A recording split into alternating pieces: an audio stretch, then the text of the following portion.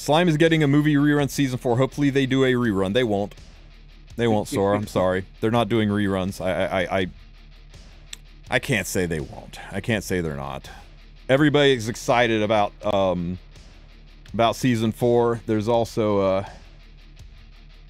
people who are excited about this, right?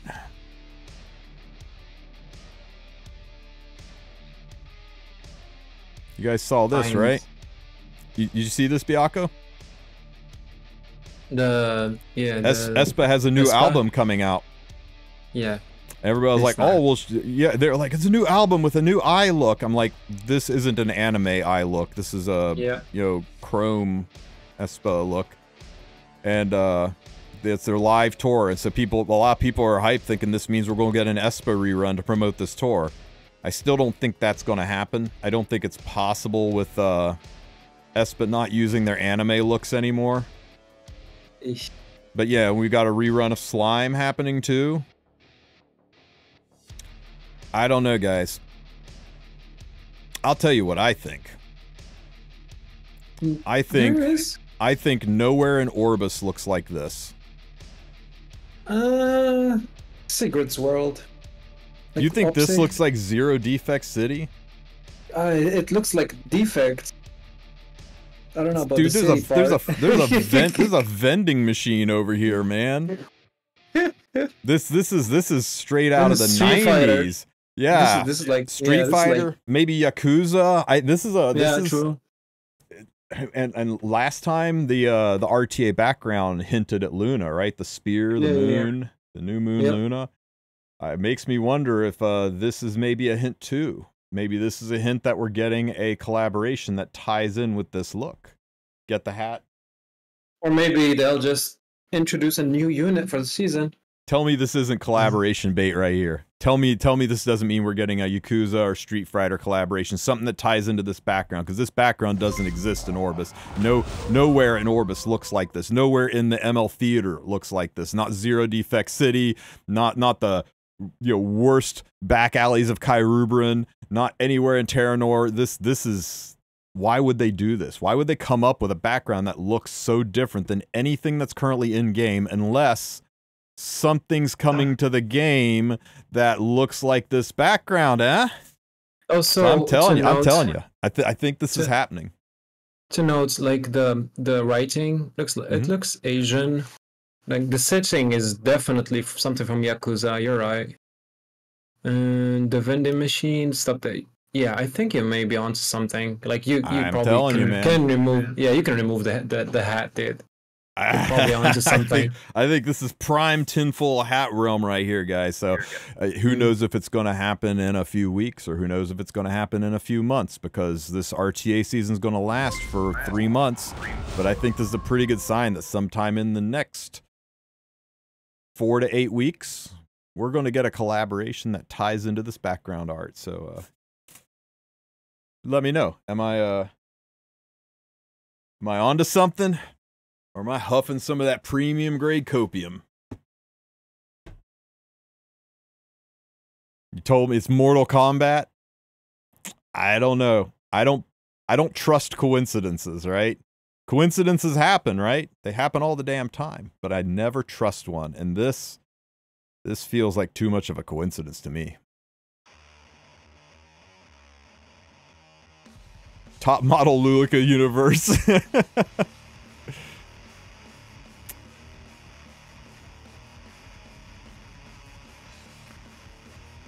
Smilegate's keenly aware of people's problem with not having collab units that have come and aren't coming back. The lack of Karena, the lack of the FMA units, the lack of Slime, the lack of Rocket Punch. They're very aware of it. And investing money in making your own IP units that do the same thing as the collab units, that's investing a lot of time, money, and development in making a brand new unit that not everyone's going to pull, because the majority of the player base has those units. So that's a tricky rock and a hard place for them, right? How do they do that and pay the bills? You really want to make a banner that's only applicable to a certain number of people. Now, the artifacts are a lot easier. Artifacts don't have animation, and they've done it before. We've had artifacts that that straight up replace existing artifacts, right? Yeah. I mean, read the description of Portrait for Saviors. 20% increase, doesn't work when 50% more health. For this limited artifact. And then we have Prelude, which is 20% damage increase, doesn't work when health is below 50%. And it was a free artifact.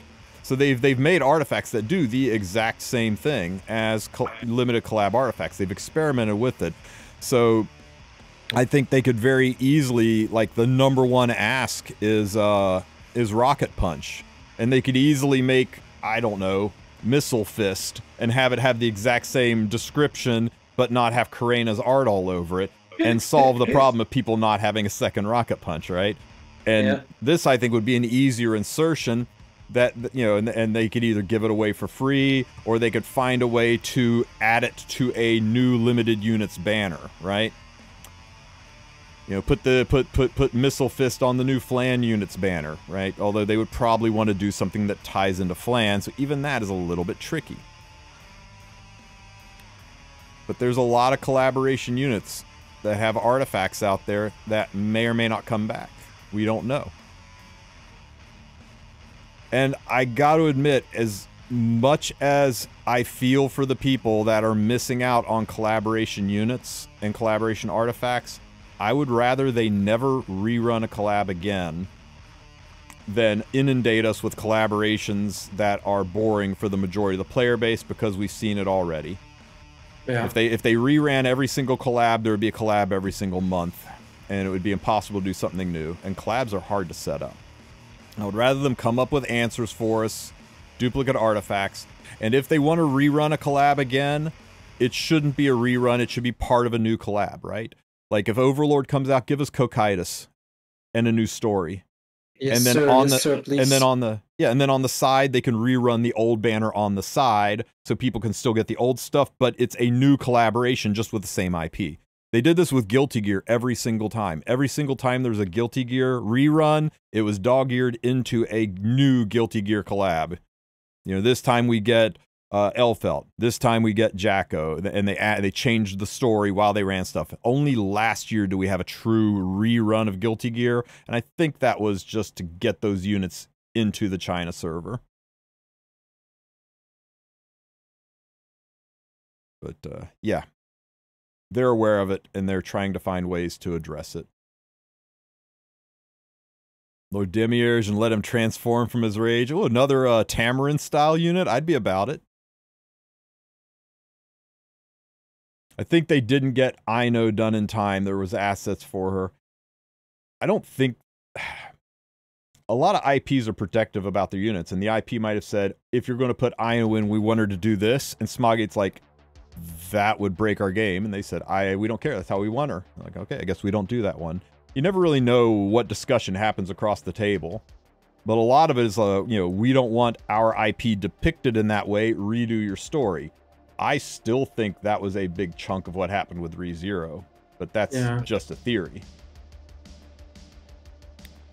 I'm all confused about that, to be honest, for the most part. Something happened with that. Yeah. Right? Something behind the scenes happened that made them scrap everything and start from scratch. Either the IP rejected what Smilegate put together, or there was a insistence on more money being used, or they said, hey, we said you could only use these units in the IP, and you put Subaru in there, and we didn't give you permission to use him. And they said, but he's just in the story. And they said, well, that's still you monetizing our IP. So they had to, like, redo everything to take him out of... I don't know. Something happened that made them have to redo all that. Fate collab is coming. Sure of that? Fate is collaborating with Genshin or Star Rail? Some MiHoYo game. Or was it Honkai?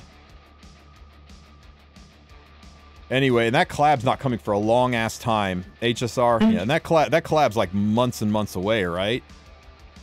And it's very, very unusual. In fact, I've never seen it where a game collabs with two different IPs at once, right?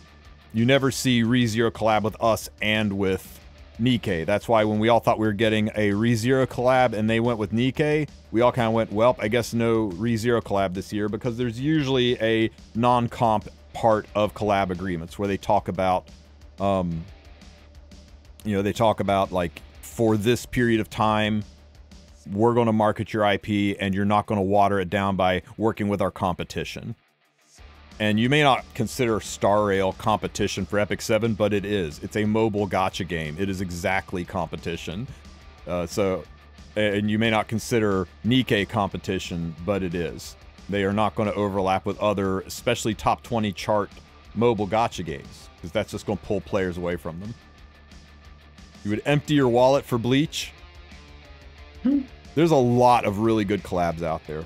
But remember, guys, it takes a lot to put a collab together. Negotiations start, things look like they're going the right way, and then things happen. The collab decides to go with another IP. The timing doesn't work out. They decide they don't like the look of each other. They can't reach an agreement on money. And things get started and then they fall. Or they reach out and they say, hey, would you like to collab with us? And they say, nah, fam, we're good. We're already in negotiations with another IP, but we appreciate you asking. That's got to happen a lot, right? How many times do you think as an IP, Epic 7 reaches out and says, hey, ReZero, you want to collab with us again? And they're like, we can't discuss it, but we are already committed in another direction. And then they collab with Nikkei. That's got to happen a lot. So yeah. I can't comment on when collabs are coming, if collabs are coming, what collabs are coming. Legitimately, sometimes I get some insider information, but on collabs, we never get insider information. Any content creator like drops hints and wears a tinfoil hat and tells you what's coming next, it's a guess. Because collaboration agreements always involve a massive NDA clause. And leaking that stuff can straight up cost Smilegate money and can even threaten the whole collab in general and make it harder to get other collabs, because other collabs will hear about it and say, we'd like to collab with you, but it appears you can't keep your mouth shut, so we're not going to collab with you. That really worried me with the Overlord leaks, right? I was really worried about that initially, that it would cause those issues. That was a nightmare, man. Right. So yeah, we don't know. And though they will share proprietary stuff with us, it is never about collabs. We're just as surprised as you are when the things come out. But I can tell you from conversations with Epic 7, directly speaking with them, they are always trying to land collabs. They are constantly on the lookout. They're constantly trying to set things up and make things happen so they can bring something fun to the game. And when it works out, we get the collab. When it doesn't work out, they move on to the next one. And if anybody who's ever been in sales knows, landing something is the exception, not the norm. So it's not just as simple as walking up and saying, hey, Jujutsu Kaisen, here's $10,000. Let us use your IP in a collab. And they're like, sure, fam, here you go. It's got to be right for both parties. It's got to be mutually beneficial. There's got to be reasons they want to collab with us and reasons we want to collab with them. I do think Smilegate is more picky with their collabs than a lot of games are. You don't see them just like doing waster BS collabs that nobody wants. They want to make sure it is the right fit for their game. Thank God no Hello Kitty collabs or SpongeBob collabs, no matter how well those were voted on in China, doesn't really work in our game. So then what the hell was aespa? aespa was a K-pop band that was insanely popular in Korea, where this game is located. In Asia, in Asian countries, K-pop is a huge deal. It didn't make sense to us that much in global, but they were, other than Blackpink, aren't they the largest K-pop band? Like fan base, volume, and sales? I wouldn't know much. It made a lot of sense, and aespa invested a ton in that collab too. They freaking advertised on billboards and electronic signs in New York. I think they were on the Times Square Jumbotron with an advertisement for Epic freaking 7. It was one of the first times Smilegate stepped up the advertising. Now, I don't think it worked out well for them. I don't think that collab covered costs, maybe. I don't know. It, number-wise, sensor tower-wise, it didn't look like normal collabs look. But, any of you ever play Final Fantasy Brave Exvius? They collaborated with Ariana Grande. Ariana Grande. They've collaborated with tons of different games.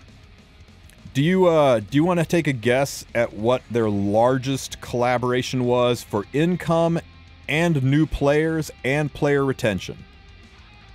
What their #1 collaboration was, not by a small margin, by a massive margin. Please do tell us. It was Ariana Grande. Oh, God.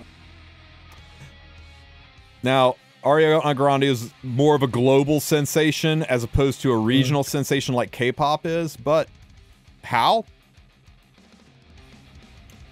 People kind of obsess over their idols, and when their idols say, hey, we're playing this kick-ass new game, you should play it with me. Like, well, shit, yeah. Play this with Ariana. Maybe I'll meet her in the game. Yeah. So, yeah. So, I think it made sense. And when it happened, I was like, who the fuck is aespa? I had to look it up, too. And, yeah, they were pretty good. I listened to some of their music. I'm not super into K-pop, but I can see why people like it. And the collab was actually well done. I think it was a little long. I think they drew it out over too long of a period of time, but the story was really good, and the units are pretty pog. I think it was a well done collaboration. Where is my Black Mamba Belian skin, man? Right? I would have preferred an anime collab. I think most of us would have, but it drew in a lot of people, and it got a lot of attention for Epic 7 outside of their normal target audience. And the thing I like most about the aespa collab is that the first time we saw Smilegate truly actually advertise and market themselves, and that's always been a weak spot. But yeah, just because it didn't do as well as we thought doesn't mean it wasn't a smart collab. And Smilegate has said several times they always try to do 3 variations of collabs, right? They try to collab with animes, they try to collab with games, and then they try to collab with socially relevant IPs like aespa, like Kazuna AI, and then with other games and with other animes. So animes like ReZero, games like Full Metal Alchemist, who I know is an anime, but the whole reason that collab happened is because FMA put out a mobile gacha game at the same time. But anyway, just want to drive home the point that it's not simple. It's a very complicated process that they put a lot of effort in to make sure that, 1, they secure a good collab that's a good match for the game, and 2, that it's a collab that they think will not only entertain and please the existing players, but bring in new players, because that is the primary moneymaker for collabs, is new players. Bringing new players in, new players who want to spend on their IP and be a part of it. Sure, us pulling on the banners, that's big money too, but that's nothing compared to the influx of new players and new spenders. But didn't FMA Gacha Game hit EOS? Yeah, it did not succeed, and that's why we suspect we'll never see FMA rerun. Because what's FMA's motivation? You think they're going to try to revive the game? FMA making any new animes anytime soon? Nope. Yeah. As much as I'd like to see an FMA rerun, as much as I'd like to see a, see Alphonse as a pullable unit, and maybe a Chimera as a pet. Oh God, no. No, why? Sitting on the chair going, please, Edward! No, nah. Oh, too soon? No. It's been years and it's still too soon. Much as I'd like to see that, I don't think it's going to happen.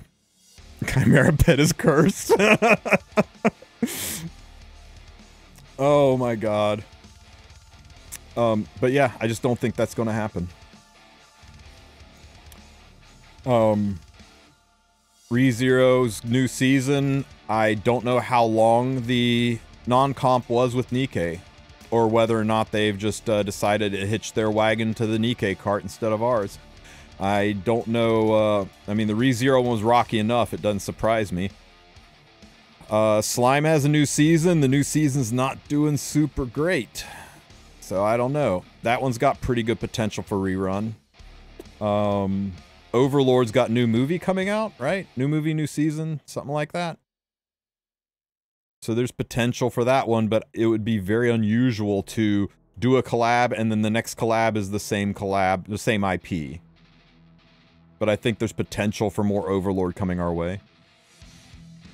Season 4 and 2 movies on Slime. Yeah, there's potential for more Slime. Bleach in a week. Maybe we're getting a Bleach collab. Maybe they're talking about that. There's no clues or hints in game though, but Yeah, don't One can lose hope. hope. Don't lose hope, and definitely always let Smilegate know. Whenever there's a chance, let them know what collaborations you would like. They do look at the most popular collabs. Duke Josh did a survey asking for the most wanted collab. And do you know what the #1 choice, when he ran that survey in early 2023, what the #1 choice was? Overlord. It was Overlord for singular collab. Now, Fate, people did put Fate as higher, but they rolled all of the Fate votes into just a overall Fate column. Right? Everybody that said Fate Stay Night, everybody said Fate Game, everybody said Fate Anime this, Fate Anime that. That all got rolled together, so Fate did have more votes, but for just a singular anime IP, it was Overlord by a mile. And it was the IP that they went for, right? So it's clear that they listen to the communities once and asks that those are the people they reach out to. Because remember, they want to pick a collab that works for the community as well as the game, as well as potentially brings in a new audience. Anyway, that's my take on collabs.